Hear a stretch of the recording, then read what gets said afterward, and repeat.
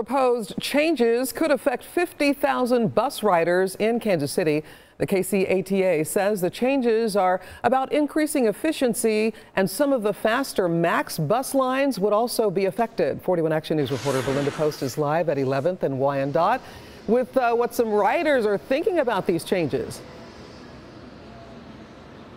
That's right, Cynthia. We are here at a MAX bus stop at 11th and Wyandotte. You can see right now it has 4 options: the MAX Troost, the MAX Main Street, and 2 local routes. Well, it would keep its MAX Troost, but it would lose the MAX Main Street. Now, I'm going to take you into reasoning of why KCATA is saying that that would be a good move. It's actually moving that part of the downtown line to Grand. Right now, the route curves around and turns on 11th and 12th. If it goes straight on Grand, the city believes it'll be a better use of resources. That's something one rider who takes the bus every day to work recognizes.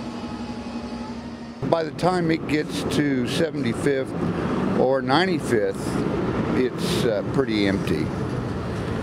Usually there's 4 or 5 of us. If you can find bus stops where only 1 or 2 people board in the course of a day, or even 2 or 3 days, and you move that bus stop and have maybe a slightly further distance between bus stops, again, the bus isn't stopping and starting at every corner.